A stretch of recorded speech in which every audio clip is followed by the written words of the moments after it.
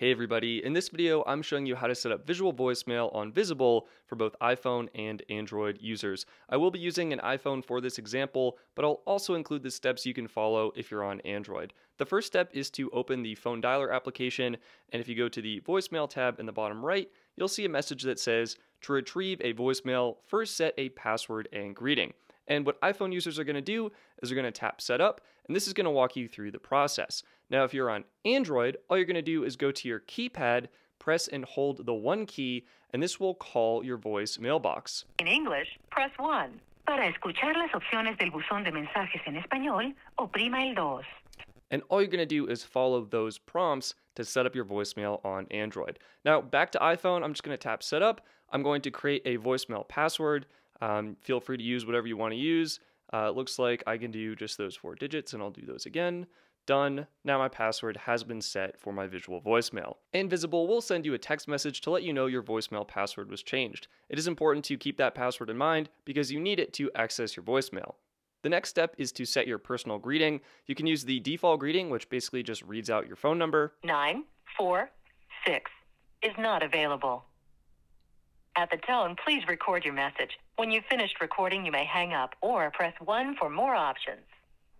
Or you can set a custom greeting. To set a custom greeting, select custom and then tap record.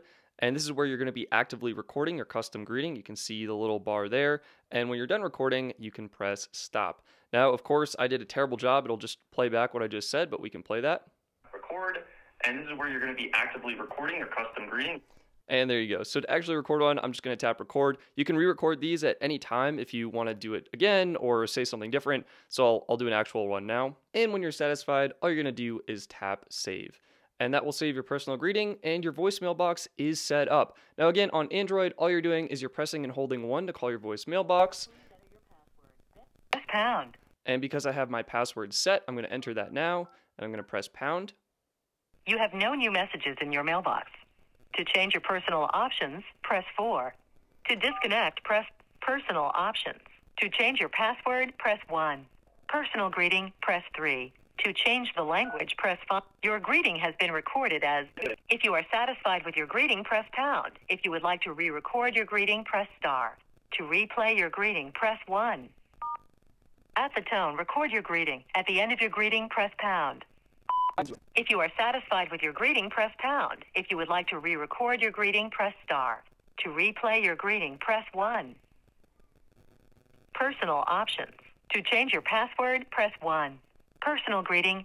And there you go. Your visual voicemail is now set up on Visible. You can tap to preview your messages, you can play them, you get a transcription on iPhone, and I think you also get it on Android in some cases, especially if you're using a Pixel. You can trash a message, you can share it, you can tap the edit button here to select messages, you can delete them, you can mark them as read, and yeah, you get basically a lot of options and cool features that make it more convenient for previewing your voicemail messages, seeing who called you, and giving you the quick option to get back to them because you can just tap the call button there.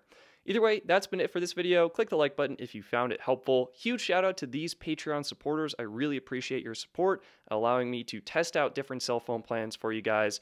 And make sure you're subscribing if you want to save money on your cell phone bill. That's it for this video. Thank you for watching, and I'll see you next time. Peace.